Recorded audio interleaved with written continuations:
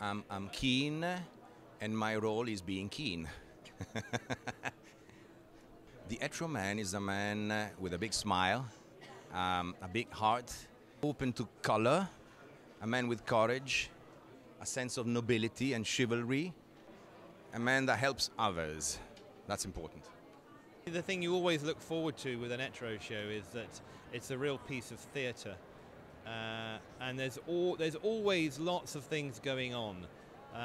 Fundamentally, Kean wants to entertain, and he knows that people have weeks and weeks of this, and actually he kind of shocks you into paying attention to the collections. This collection is about flying.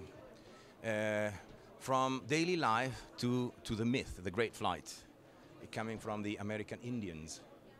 Then you will have design coming from India.